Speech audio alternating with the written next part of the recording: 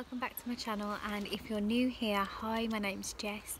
I'm a mum of 3 and I post 2 new videos a week. I would love for you to subscribe and stick around for more.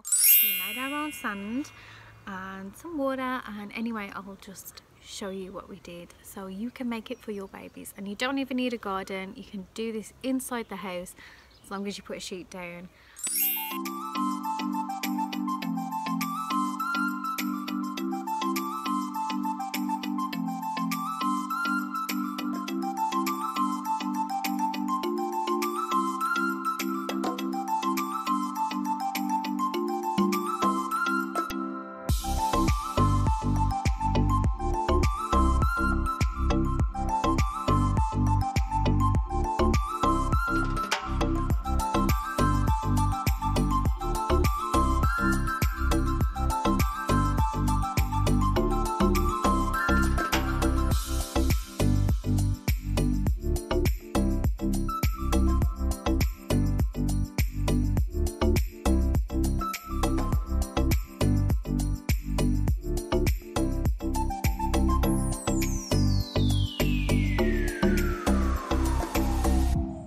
Use the strong white bread flour and normal baby oil.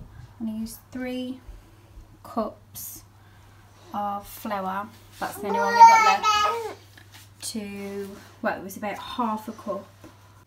Yeah, we just used baby oil and strong white bread flour. Was this one from Asda, just because it's the only one that we got left, and we've mixed it all up. Hold on. And it's like a lovely white sand. Doesn't get stuck as much as flour, and it smells lovely. But we're going to put some, should we put some pink glitter in? Thank you. This is a food safe pink glitter. We just had it in the cupboards, so I'm going to put some of that in and see what it looks like. Just before she wakes up and messes it all up. Just going to show you how easy it is to make like little patterns in and stuff. It's so cute. I love this stuff.